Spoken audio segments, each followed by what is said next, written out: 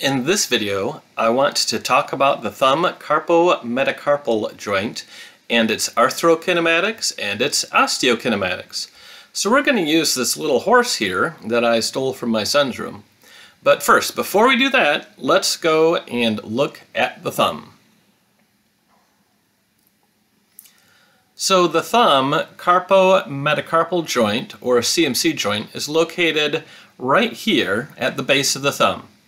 And there's a variety of movements available at the thumb CMC joint.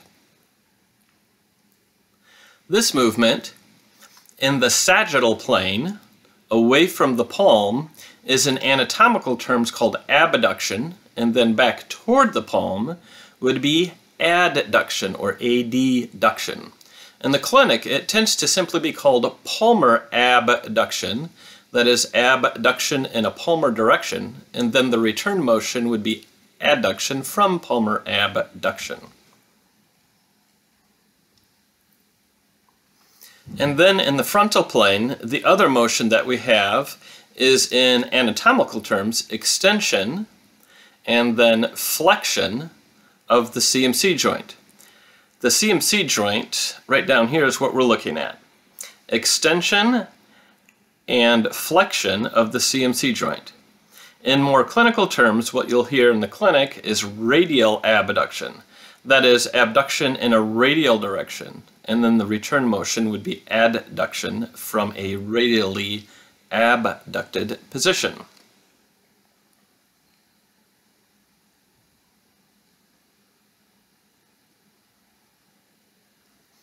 Alright, so those are the osteokinematics. Now what we have to figure out is what the arthrokinematics are, and that's where this guy comes in to help us. The CMC joint is a saddle joint, which means that each member of the joint, each joint surface, has both a convex and a concave shape, depending on what plane you're looking at. So let's look at our little guy here. You'll see this is a knight. He's missing an arm because of his valiant battles, and he is sitting on a saddle, of course. So let's figure some things out here. The horse's name is trapezium, which means the knight's name is metacarpal. So we have trapezium and metacarpal, and you'll notice that the horse, trapezium, has a saddle, and that saddle is in fact concave in one direction. And then in the perpendicular plane, that saddle, or the horse I guess, is convex. So our horse, trapezium, is convex in this direction and concave in that direction.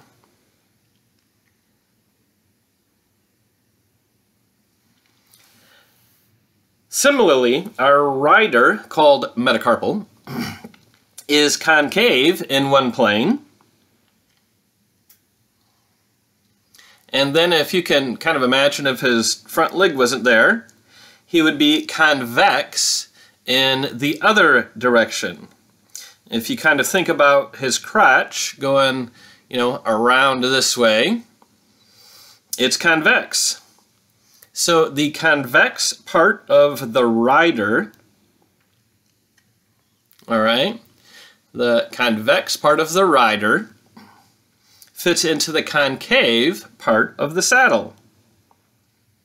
And the concave part of the rider fits on the convex part of the horse. Just like that. Get in there.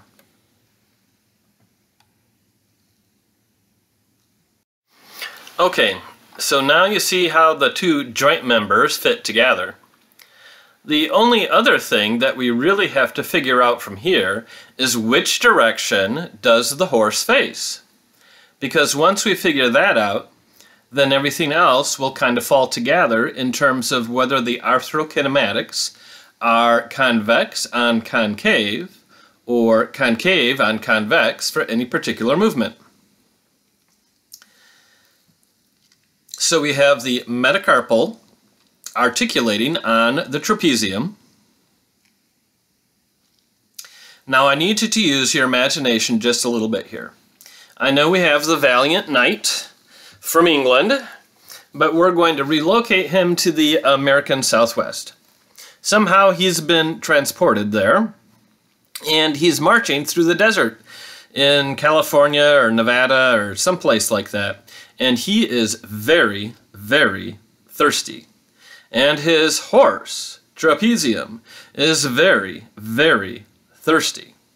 So as he is going through the desert on his horse, named trapezium, they are looking for a source of water, because he's out of water and he has this big black coat on his horse. He probably shouldn't have that, but anyway, they're looking for water. If you are looking for water in the desert, you're going to look for what? What's going to indicate water in the desert if you're looking around?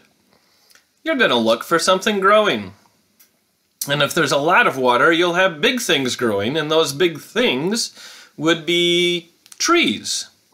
And if you're in California and you see big trees growing in the middle of the desert, what kind of trees are they going to be?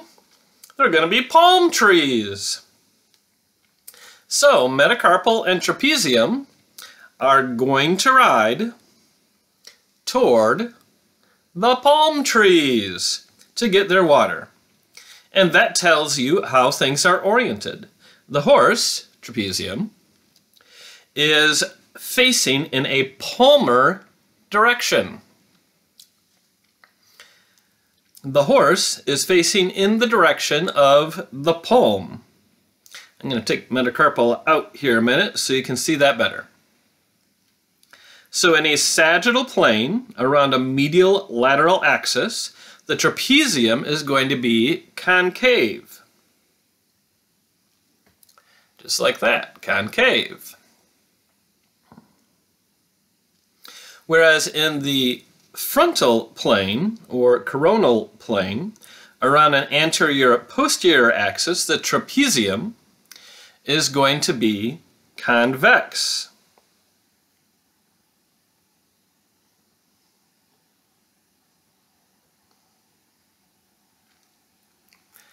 Convex, just like that. And once you know that, you'll also know the shape of its rider, metacarpal, because the metacarpal is going to fit on the trapezium. And then you'll be able to figure out all of your arthrokinematics from there. So, for palmar abduction, or abduction and adduction, to use the anatomical terms, you're going to have your convex rider, metacarpal, on your concave horse, or concave saddle, trapezium. So that's for motion in the sagittal plane.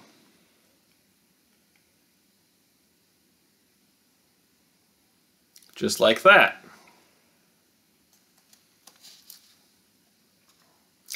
On the other hand, for this motion here, in the frontal plane, for extension and flexion, or radial abduction, the horse, trapezium, is still facing in a palmar direction towards the palm trees. And so now in this plane, for this motion, the horse, trapezium, is going to be convex. And our rider, metacarpal, is going to be concave. So for radial abduction, or extension and flexion of the CMC joint, to use the anatomical terms, we have a concave metacarpal moving on the convex trapezium. All right, I hope that helps you understand and remember the arthrokinematics of the thumb carpometacarpal joint.